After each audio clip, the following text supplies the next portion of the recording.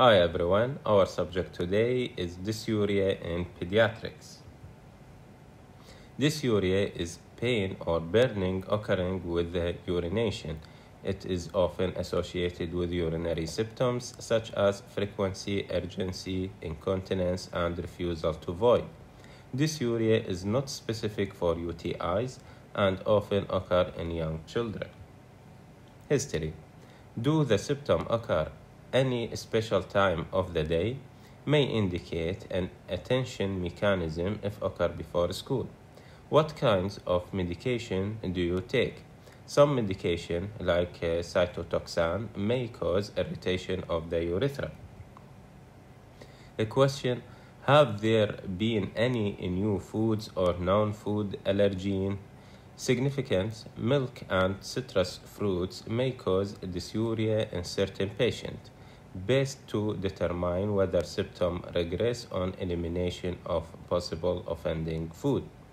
Question: do you use bubble bath? Significant: bubble bath may deplete the protective lipids in the urethra. Question: any sign of bleeding? Significant: may indicate trauma, infection, or congenital anomaly. Calcium excretion may cause dysuria as well as hematuria. Use of spermicides or douche. Family history of kidney stone.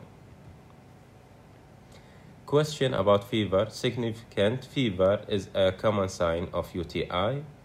Question about frequency. Significant: both frequency and dysuria are common finding in UTI. Sometimes it can be difficult to differentiate dysuria from frequency, which may cause an uncomfortable feeling or pressure that is described by the child as pain with urination. Question: past history of urological operation. Significant: anti-reflex surgery may have a side effect of dysuria. Question: what have you take for discomfort? Significant: although cranberry juice is used for many urinary problems, the volume needed is usually more than what can be easily ingested. Question: quality and strength of the urinary stream. Significant: patient with the posterior urethral valves have small, frequent voiding with low pressure, poor urinary stream, difficulty potty training, or diurnal enuresis. Question about sexual activity. Significant: urethritis from gonorrhea or chlamydia. Vaginal discharge. Vaginal discharge with dysuria suggests gonococcal or chlamydial infection. Physical examination. Finding any sign of redness or ecchymosis. Significant: may indicate a trauma from masturbation or abuse. Finding any bleeding. Significant: seen in trauma, tumor, and infection. Finding any change in behavior. Significant: may be an attention-seeking device. Finding abnormal swelling. Significant: may occur with trauma or rare tumor. Finding abnormal urethra. Significant: prolapsed urethra or diverticulum. Finding gray-black structure in the vagina. Significant: sarcoma poteroides. Finding abdominal pain. Significant: intra-abdominal abscess or low-lying inflamed appendix may cause dysuria. How to approach the child with dysuria after performing history and physical examination, urine examination, and culture. Result: if there is hematuria, it will be discussed in another video. Differential diagnosis may include hemorrhagic cystitis, renal calculi, hypercalciuria, trauma, including abuse, and tumor. If there is pyuria, bacteriuria, white PC more than 10 per millimeter cubic or more than 5 per high power field with nitrate with positive urine culture. This is UTI. Consider ultrasound if systemic signs including fever are present. Differential diagnosis: cystitis and pyelonephritis.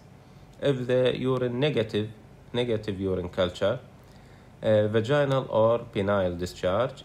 If there is no discharge, this is sterile pyuria, differential diagnosis, viral cystitis, urethritis, renal abscess, Stevens-Johnson syndrome, and Reiter syndrome. If there is discharge, this is STD, sexual transmitted disease or infection.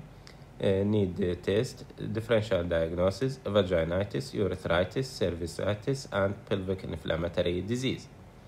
If it is proteinuria, it will be discussed in another video. If it is a normal result, in female, perform vaginal examination. If it is abnormal, differential diagnosis, labial adhesion, urethral prolapse, lichen sclerosis, vaginal ulcer, herpes simplex, sexual abuse, trauma, non-abuse. If it is normal vaginal examination in female, adolescent with sexual activity, if it is yes, this is STD, vaginitis, as we mentioned, cervicitis or pelvic inflammatory disease, urethritis. If it is not sexually active, non-specific urethritis or maybe pinworm. In male,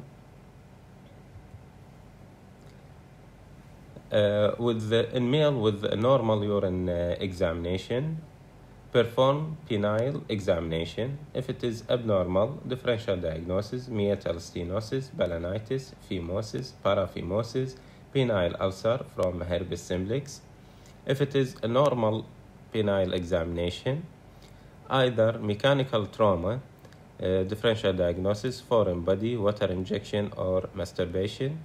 If it is normal but with the abnormal voiding pattern, patient need voiding cystourethrogram, differential diagnosis, posterior urethral valve or urethral stricture. Issue for referral, evidence of congenital anomaly, increasing severity of symptom, failure to respond to symptomatic or specific treatment. Top tips. In children with dysuria, history and examination will determine whether any test is necessary. Nappy dermatitis is the most common cause of dysuria in infancy. This is expressed as crying or discomfort during urination. Meatal stenosis, abnormal narrowing of the urethral opening, meatus, may be congenital or acquired, example after circumcision. The condition is characterized by upward deflected urine, dysuria, urgency and frequency, and prolonged urination. Vulvar lichen sclerosis is a chronic dermatosis of unknown etiology, most likely autoimmune, characterized by white patches or plaques affecting the vulva and anus and causing irritation, dysuria, and urinary infection.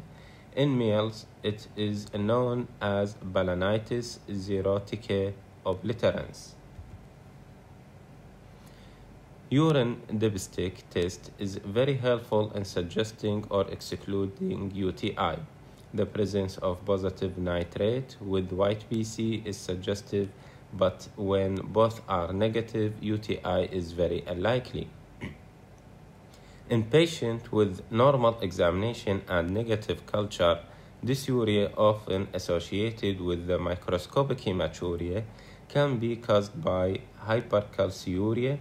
A 24-hour urine collection is indicated. Red flag. A child with meatal stenosis, congenital or acquired, requires urgent attention to avoid potential chronic incomplete bladder empty with subsequent UTI and kidney damage. A child with vulvovaginitis should undergo a careful history to exclude sexual abuse. Remember that a foreign body, such as piece of toilet paper, can be trapped in the vagina and cause discharge and dysuria. Careful area inspection is essential. Be aware that pruritus can be expressed as dysuria. Pinworms, which normally infest the perianal area, may occasionally spread to the vagina. In a female patient with dysuria and abdominal pain, pelvic inflammatory disease must be ruled out. Asymptomatic infection with either Neisseria gonorrhea or Chlamydia trachomatis may lead to development of PID, which has serious consequences if left untreated. A urethral or vaginal discharge in an adolescent is likely caused by an infection with either Neisseria gonorrhea or Chlamydia trachomatis. Painful micturition is a serious problem, for it may cause urine retention with subsequent dilatation of the urinary tract system. When herpes simplex causes urethritis, a vesicle may be tiny and inapparent. A thorough examination can clinch the diagnosis. Be aware that in older children, self-exploratory sexual play and masturbation can cause balanitis or vulvovaginitis, even if the history is negative. Thank you for your listening.